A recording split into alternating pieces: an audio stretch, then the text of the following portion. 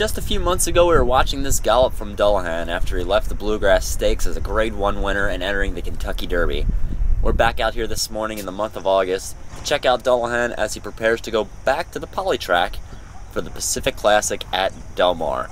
And he's certainly looking sort of the same kind of gallop as he did before. He's always been a loud galloper. He's always been a high gallop in his front legs. And I talked to Tammy Fox, who's aboard him right now, Dale Roman's wife, and she says they're really hoping for a better effort this time. She hopes this is going to be the right surface that he likes.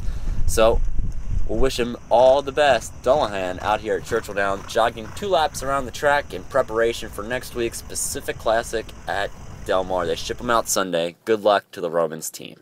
It's Kevin Kirstein with HorseRacingNation.com.